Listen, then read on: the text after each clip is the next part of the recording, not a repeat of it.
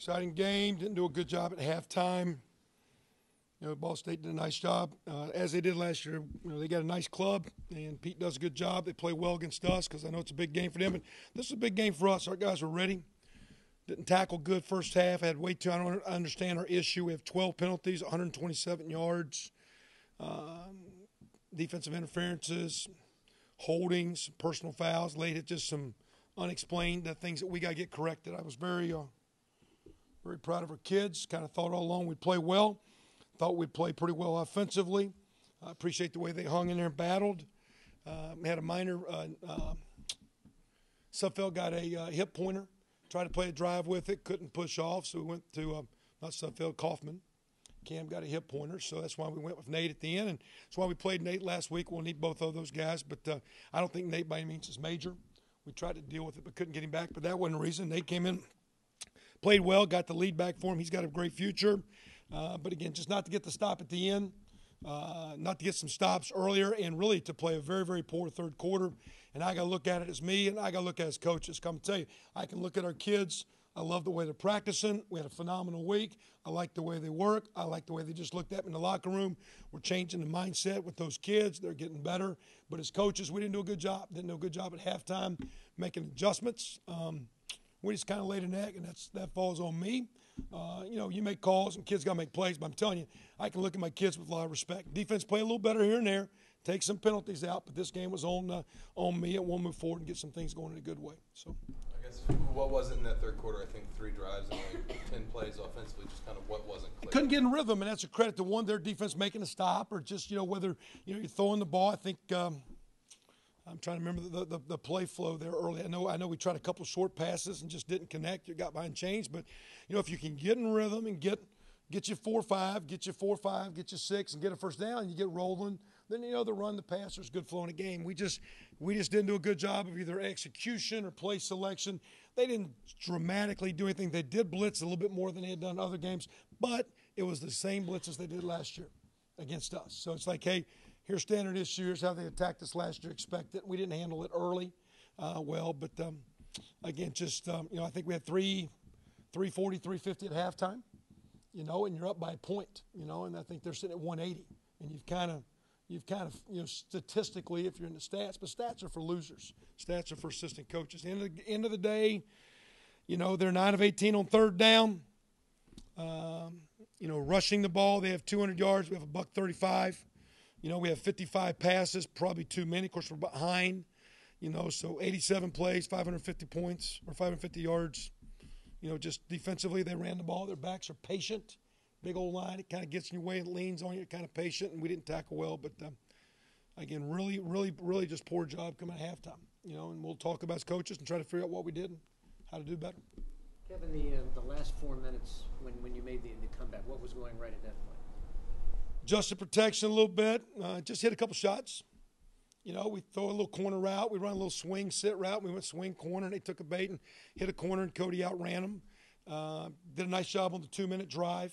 Did a really good job on the 2-minute drive, working them down. And then just couldn't finish it off on our side. I don't think, did they have any sacks? Did we sack those guys? I don't think we sacked them, did we? And so that was a big part there. They do a nice job of gap protecting in some play action stuff, move the pocket with some boot. And in our 4-man game, we just didn't get home. So, again, line of scrimmage game, I got to still give it to Ball State. They run for 200 yards. We have no sacks. We told our guys starting Monday this game will be won at the line of scrimmage.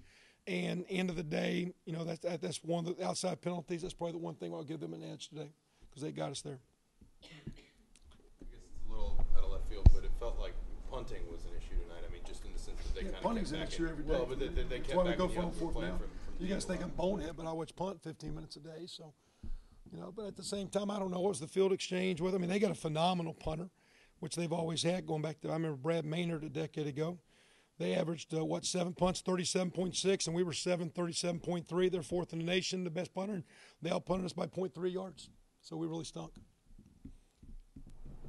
How big of an issue did you feel field position was? I think you guys had 6 drives starting inside your own 20, and there were only like 1 or 2 that were really outside the 25. Well, and I don't know.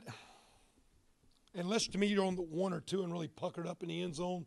If you one time we had a block in the back on a kick return. It started 1 on the 10, so that was a poor play by one of our young men. one of those major penalties we had. But I never felt it was bad. I mean, a part of field position is your defense getting a 3 and out. And when they work you a little bit and work you a little bit and work you a little bit and get to midfield, and if we're going 3 and out, then all of a sudden it's like, you're always on your 10 or 15 going 3 and out, punting the midfield. So part of that, the field position is not just kicking's a part of it, but it's also your defensive stops. And we did get some stops, but they worked us. They had the ball for 32 minutes. We had 27. Both teams had almost 90 plays. There was a lot of ball out there. Both teams were 9 of 18, 8 of 18. It's a pretty even game. I guess that's why it came down to the last play. At this point, would you say Kaufman is the starter going into the next game? Oh, I think so. I didn't know what's his numbers. I didn't look at him yet. 24 to 35 for 250. Like it's 13 to 20. They're both comparable.